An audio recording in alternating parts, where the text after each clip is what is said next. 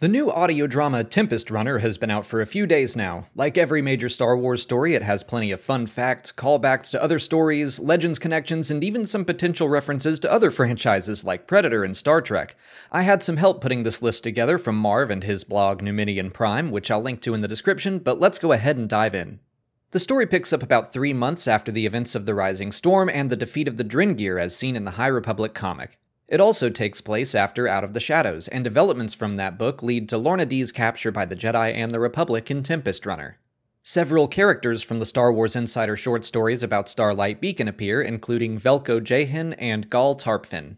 The story begins on the planet Sran in the Ash Worlds. Sran is from Alliance intelligence reports, while its placement in the Ash Worlds, an area of space that comes from Timothy Zahn's story in the first issue of the Tales comic, was established by the Essential Atlas Online companion.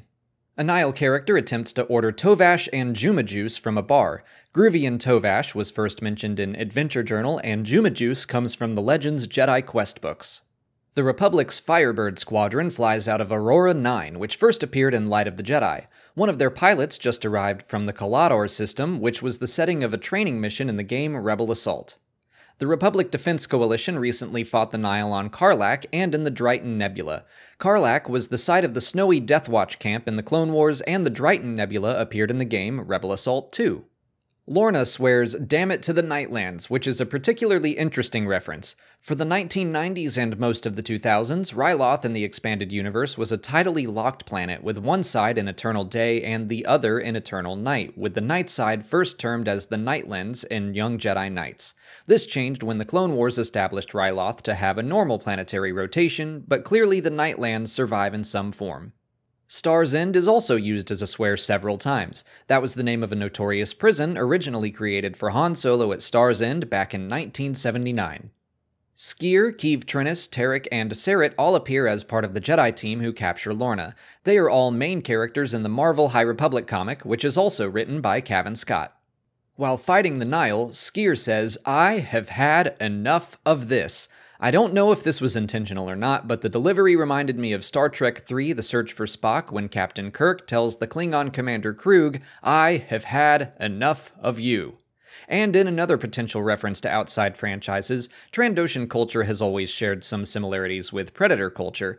A Nihil claims to have heard about Trandoshans ripping out the spines of their victims, which is something we see in the Predator films.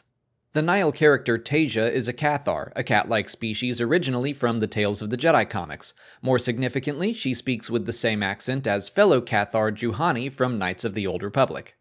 Tasia speculates on where the Republic might send their prisoners, with Jubilar being one place she mentions specifically. Jubilar and its penal colonies come from The Last One Standing, the Boba Fett story in Tales of the Bounty Hunters, and it recently got a small shout-out in The Mandalorian. After her capture, Lorna identifies Tarpfin as either ex-Mon Calamari Royal Guard or Dak Ballet. Akbar was captain of the Guard in the Clone Wars, while the Dak Ballet presumably has some relation to the Mon Calamari Ballet going on in the background of the opera in Revenge of the Sith. Dak was one of the expanded universe names for the Mon Calamari homeworld until Mon Calo was settled on. We learn that Lorna Dee comes from the planet Aeoloth, a Twi'lek colony that's about to appear in the Life Day Treasury, which is also co-written by Cavan Scott. Aeoloth was originally settled during the time of the Sith Empire. Lorna's homeworld is in the Gallus sector, which is the same sector as Ryloth per the Essential Atlas. The sector was created for the Rebel Alliance sourcebook. In her first flashback scene, Lorna is riding blurgs, a creature commonly shown as mounts in Star Wars stories. Lorna urges her family to mine for Rill, the same type of spice found on Rylith back in Legends. Lorna and her friend Bala soon also discover spice spiders capable of producing glitterstim, a different variety of spice. Glitterstim and the spiders that produce it were introduced in Jedi Search on Kessel. When her family is attacked, Lorna's father says their safe room could contain a Lyertza, a word I probably just horribly mispronounced, that was a traditional Twi'lek weapon first seen in the X-Wing Rogue Squadron comics. Zygerians come to Aeoloth, and we see that they are still, quote, unofficially in the slave trade. When Lorna is sold into slavery, some of her companions worry that they will be fed to a Brazak, the gliding lizard mounts Zygerians can be seen using in the Clone Wars and the Bad Batch. Lorna is rescued by Oppo Rancisis, who attempts to help her. His voice sounds very similar to how it sounded during his appearance in the original 2D Clone Wars series.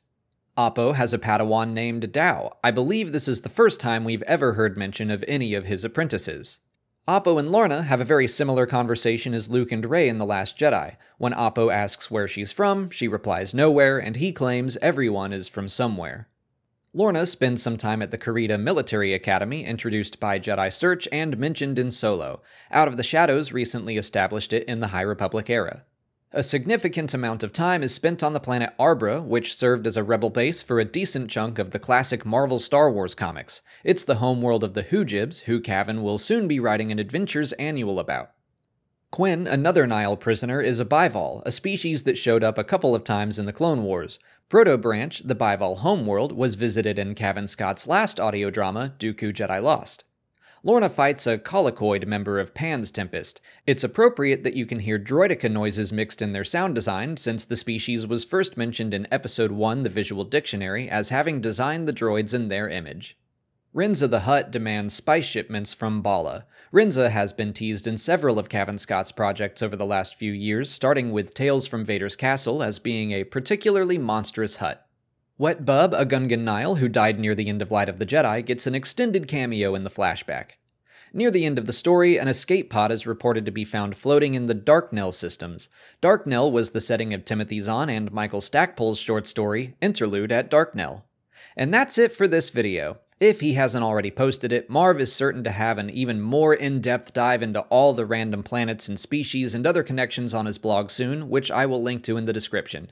If you're interested in listening to Tempest Runner for yourself, check it out on Audible. You can get it for free with an Audible trial by following the link in the description or by visiting www.audibletrial.com/Star Wars Explained. It's got a full voice cast, great sound design, music, and I think even some original music for Lorna, which I thought was cool. If you haven't already, please like this video, subscribe to the channel to keep up with all our High Republic and Star Wars coverage, follow us on Twitter, Instagram, and Facebook, and consider checking out our Patreon page. As always, thanks for watching, and may the Force be with you.